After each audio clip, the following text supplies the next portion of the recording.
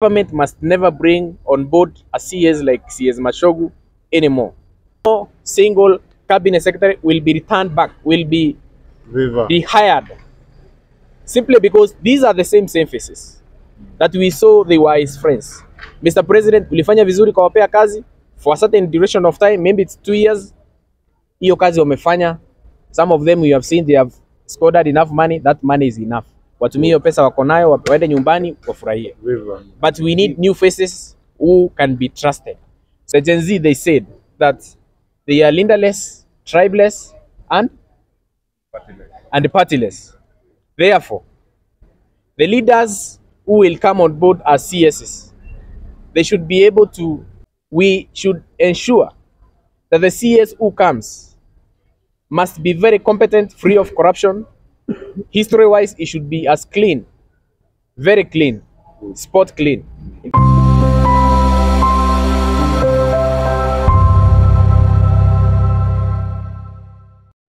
Thank you so much. My name is Anthony Manyara, the President, Kenya University Students Organization, KUSO, and also doubling as the President of East African Students Union.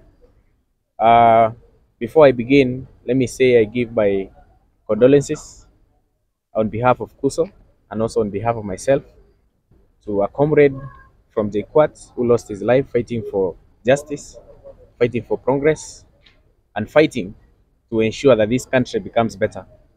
Denzel Omondi.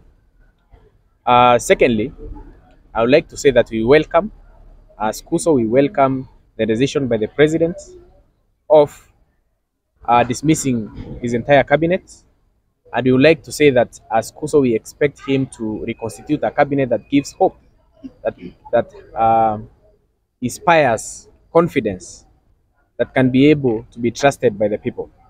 When we are saying this, we are saying the faces that should be brought forward are new people. Our proposal is to the President, the cabinet must be constituted by equal number of youths and women and men. That means if we have 6 cabinet secretaries who are men, then we expect 6 as the youth who are under 35. And under 35, we expect that Gen Z also should be represented in that cabinet, maybe with at least 2 CSs. Another issue that we have seen it wise to say is that in the education sector has been crippled for a long time, and our expectation is that the government must never bring on board a CS like CS Mashogu anymore. We want someone who can be able to handle education sector with some knowledge. Remember, I have been saying this for a long time, that 2 things. Number 1, you cannot pickpocket a naked man. Comrades, power. Number 2, you cannot cure diarrhea by stitching the anus. Comrades, power.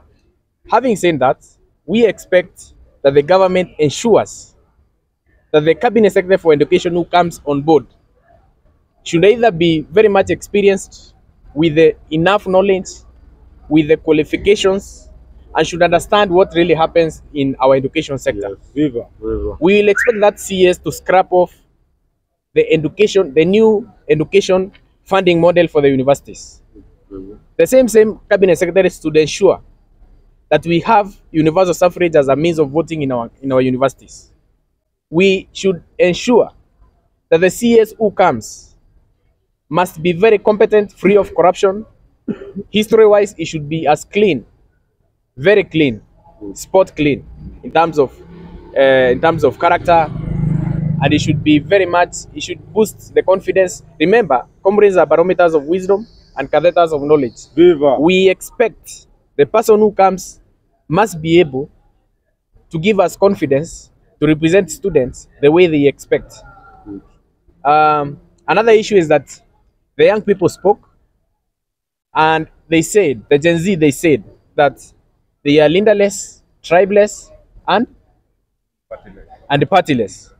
Therefore, the leaders who will come on board as CSs, they should be able to boost the kind of, they should be able to woo the trust of those young people by creating more job opportunities, by also reforming the National Youth Council, which has been very much inactive for a long time. Comrades Power. Power. The National Youth Council should be able to be dissolved. The parliament should compel the National Youth Council to conduct elections, and the people who should be at the helm, they should be very much competent. They should be people who are the true voices of the people, not just a few people wanachukuliwa and then they get appointed and then they also make the youths to be frustrated. National Youth Council should be a voice which should create job opportunities to young people. Inafaa kuwa even the private sector, when students are going to get jobs, the internships, they should be paid internships. Si unatoka nyumbani and then you are not able also to afford transport, and then you expect them to work the whole day, and then you cater for your own food, meals, and so forth. So therefore, we expect these governments to compel the private sector to create more job opportunities, not job opportunities alone, internships, paid internships. I must emphasize on that. Paid internships and attachments. And they should offer incentives to those companies, private companies, even government parastatals themselves and government agencies. They should be able to open up a pool of opportunities for these young people, because I know very well, William Ruto, even if you change the cabinet, even if you dissolve the whole parliament, na watu waende wapigiwe kura, you still have the same problem, because you are leading people who are angry and hungry. Therefore, ensure we come up with policies, reforms that can be able to boost confidence of the masses, especially young people. Because in the years before, 1990s, 1980s, very many people grabbed land. Very many people had a lot of wealth. The way we are brought up, these young people, all of them, all they have are qualifications with no jobs. They have nothing to show. Therefore, the only way to boost confidence and to ensure this nation is harmonious, there is harmonious existence from those we found before us and those who are coming up, is to ensure we create opportunities for them. They get jobs, stabilize the economy. When we are talking about bringing up jobs, then we should be able to boost manufacturing. We should be able to ensure that certain parastatos, hiyo corruption ambayo ilikuwa huko, we are going to be very keen on those director generals, CEOs, all these government employees who have been squandering public money, who has been embezzling public funds. We know very well some of these agencies that audit the kind of work that is being done there. Some of them, they are subject to corruption. The youths themselves. Because as I said, comrades are wise. They are very wise. Therefore, going forward, we will audit those parastatals ourselves. We'll audit those government agencies ourselves. Hii ile wakati ambayo ulikuwa unaenda unatengeneza bill unapeleka parliament, and then it is told there by a certain committee of National Assembly, of Senate, inakuwa ya kwamba your bill cannot be tabled for motion. Going forward, we'll be able to fast track those things. We understand the law, we understand the constitution, and these are things we expect to be done. Any questions? Okay, you've talked of the cabinet secretaries being dissolved. Yes. Maybe where is the area that you think that the president should focus more, considering that cabinet secretaries, nani wapi unadhani anafaa kukilimia? I have also to emphasize that when we have commended the president for dissolving his cabinet, our expectations is that no single cabinet secretary will be returned back, will be rehired, simply because these are the same faces that we saw they were his friends. Mr. President, ulifanya vizuri kwa wapea kazi for a certain duration of time, maybe it's 2 years. Hiyo kazi wamefanya. Some of them you have seen, they have scored enough money. That money is enough. Watumie hiyo pesa wako nayo, waende nyumbani wafurahie. But we need new faces who can be trusted. So going forward, we don't expect a kind of reshuffle. Ati huyu alikuwa mzuri kidogo, ati alikuwa amenyamaza, ati yakuwa anatuonyesha amenunua masaa na maviatu, ati sababu yeye arudishwe. We expect the entire cabinet to remain outside in the cold, and new people to be hired, very new people. And we have said the youths, Gen Z hawakuwa wanapigana bure. Some of my friends, comrades, wenye wamekufa, they have not died in vain. These people were fighting for some certain things to change in our society. That struggle should amount to ensure that youths, we should have at least 6 youths in the cabinet. 6 youths. Viva. Na si wale wako na connection. Comrade. Na si wale wako na connection. Wale ambao unasema these are au ni marafiki walikuwa mbali ati unaenda unawaleta. We expect competent people. Let's take for instance the professor of what do you call this university? Daystar University. Professor is he called Oyero? Professor Oyero. That's a very competent man. Mtu kama huyo angekuwa ni CS wa education ama pia serikali ingenichagua mimi nikuwe CS. Wanipe tu just wanipe. Mimi naomba serikali, Mr. President William Ruto, if it is in your own wisdom, because niko na PhD ya huko Wells University. I've done architecture, I'm doing law. Therefore I'm very competent. I'm representing very intellectual comrades, very smart people. Therefore mimi akiona ni vizuri kuinua wanafunzi, kuinua comrades, because currently I'm jobless. It's not like I'm getting any salary.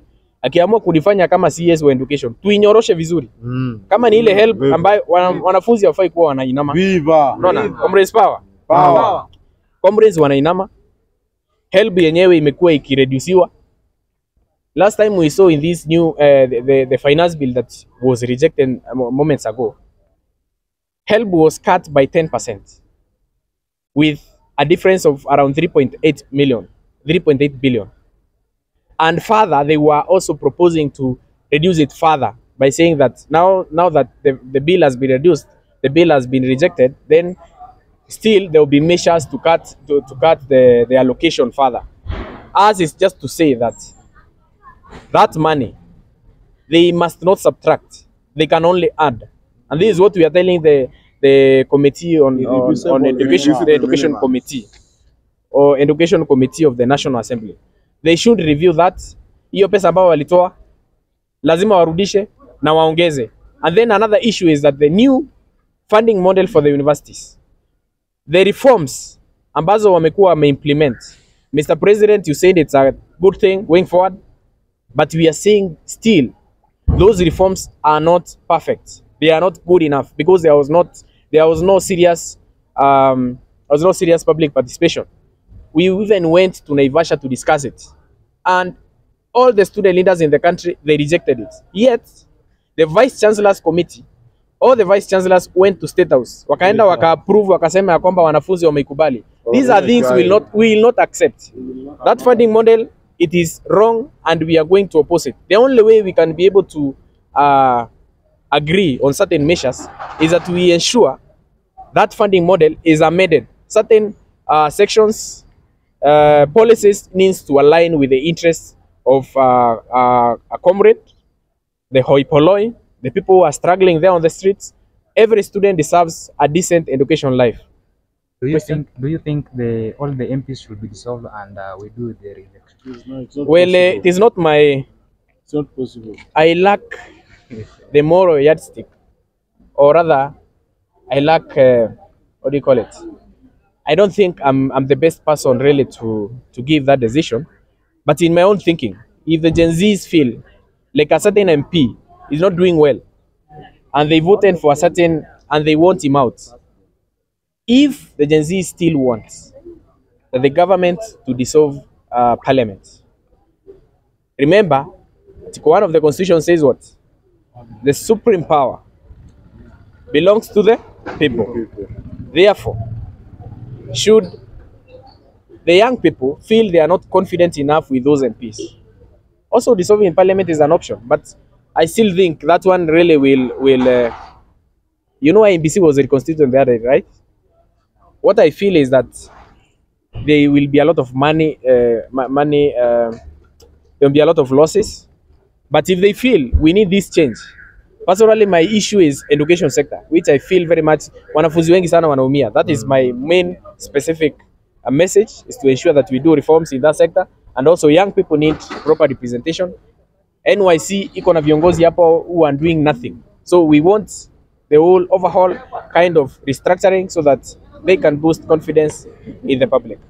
Okay, father, okay, swali yangu ya mwisho. Baba alikuja pala akasema that we are expecting some, maybe we call it a handshake. And Kenyans came in through wakasema hatutaki mambo na handshake. maybe do you think wakasema pia baba amewabetray? Do you think at some point baba betrayed Kenyans?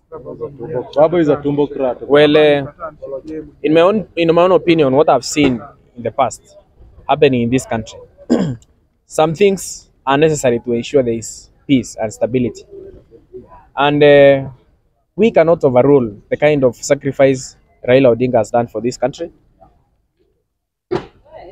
When I'm saying I'm the president for KUSO, I represent students who are both in opposition and who are supporting governments. Therefore, sometimes we take a neutral position. What I feel like is that there was this kind of conversations we had to ensure that there is harmonious coexistence between parties, to ensure, you remember, to gain power in Kenya, you need a political party, right? There's no shortcut about it. Even if we say as Gen Zs and as millennials, we want all these leaders and even Ruto to go. What really matters is that vote. What I can challenge my fellow youngsters in Kenya is that 2027, because it's approaching, and even if you push for reforms in parliament and we have these MPs ousted, the best thing you can do for yourself is you reject voter apathy, whereby you know it is your vote that counts. We have seen in Kenya, when you lack not to vote, then bad leaders come at play. Viva. Therefore, That's the truth. Wisdom. my advice to fellow young people is that we try as much as possible whenever these vote processes are happening. Hata mkisikia kuna public participation of any bill, please come out, participate. Si lazima hata uende mahali ambayo hiyo mambo inafanyika. Do even an email. All these grievances, ukiona haijafika, kama wewe ni mwanafunzi wa university, let me just stick to my jurisdiction. If you're a student and you have given your views for public participation and they have not featured anywhere, reach out to us as KUSO, and then we'll be able to ask those people why have they not considered your views. So I feel like going forward, my brother, the country that we want is a country that is transparent, is a country that cares for all, the hoi polloi, people who are suffering. Remember, pale university, I've seen a lot of things. Students wanainama kila siku. Students are frying rats and hunting birds. It's very unfortunate. And this is making us really be in a position that we cannot fathom. So the best thing we can do is to see how, take this opportunity that the president right now is ready for reforms. We change these kind of policies. We change to ensure that every student can be able to survive in the university. Does that mean that you supported handshake? I was in the struggle, if you remember very well. I even formed the movement for the defense of democracy. Ili kumevaa jeshi. Nimelala hapo Central mara mingi. Nilikuwa nimeshikwa na polisi because I was fighting to ensure that this nation listens to the grievances that were there from the opposition. But then with time, and many people can identify with me, with time I realized that those goals that we had were somehow diverting to personal gain, those kind of things. That is why I defected from all these parties. I even tendered my resignation as a youth leader in some of those parties, which I won't mention now. But very soon, my brother, we are coming up with our own ship, our own vehicle, Viva. a political Viva. party. Viva. Comrades, power! Power. Maybe as you end up, you can give an advice to the Gen Zs and Courageous. comrades. They should not give up. Yes. The young people should not give up. Remember, this is your future. And desperation is not an option. In the universities, we have seen a lot of mental issues. Yeah. You know why even this movement is unstoppable is because people are idle. You cannot really suppress a voice of someone who has nothing to lose. So in my opinion, the government must ensure they create spaces for these young people. Otherwise, it won't be business as usual. And we are shifting towards technological advancement, whereby it will be very difficult to track all the voices. It will be very difficult to influence these voices to sing your tune. Hawa ni watu ambao wamesoma, chenye hawana tu ni kazi. So I feel like going forward, these people with the knowledge that they have the right. This is enshrined in the constitution. They have the right to fight for their spaces. They have the right to air their views. and constitutionally they can be able to demonstrate, they can be able to protest, picket, and give their petitions to before parliament. But I want to insist on this. We don't want to be confused. Maandamano ya ma university ndio sasa iko this is the time that we are preparing for new demonstrations. These demonstrations are for reforms in the education sector. Good. When we are talking about reforms, we want to ensure help is either retained or increased. Number two, we want the new funding model reviewed, either scrapped or reviewed or dismissed. Number three, all the public institutions in the country, they should review their school fees. Education has become very, very, very expensive for students, and this is very unfortunate. Sometimes someone on the higher rank, on the top tier, they cannot really identify with the thorny issues in those students and their parents. Therefore, very soon, hata kuambiwa ati tunaandamana sasa hii sababu ya makabine secretary washatolewa. But trust me, students will be back on the streets demanding for what is theirs.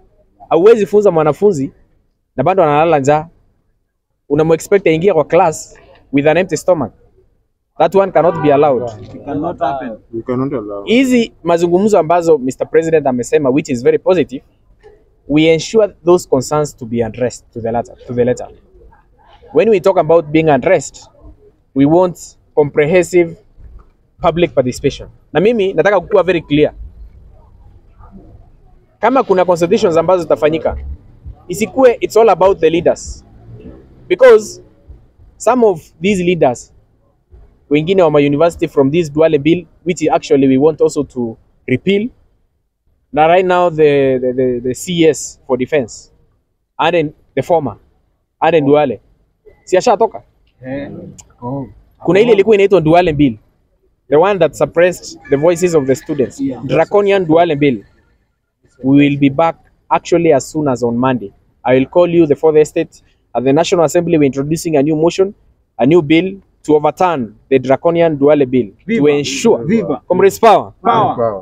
to ensure that students no longer vote through delegate system. It needs to be universal suffrage, whereby one, Viva. kama tunapiga kura hapa Kenya, Viva. tunapigia watu kura, Viva. mtu mmoja anapiga kura yake moja, and that vote counts. Why is it different in our universities? This is very bad because we are producing very young, very weak leaders who cannot push anything substantial for the benefit of their fellow students. Some of these student leaders are stooges, they are puppets, they are projects of the administration, and this is something we are fighting against, and we will not relent to ensure we overturn that Duale bill. Maybe the last one, Mr. President, you've seen our comrades being abducted, some end up being killed and thrown in the Very dam. sad. Maybe Very can you sad. address that Very issue? It is very unfortunate that the police, they are using force to suppress voices and also to intimidate, to instill fear amongst students. As the president for Kenya University Students Organization, I want to condemn those acts by all means possible, to say that it is very unfortunate that this government really compares these young people, these students who are airing out their views as enemies of the state.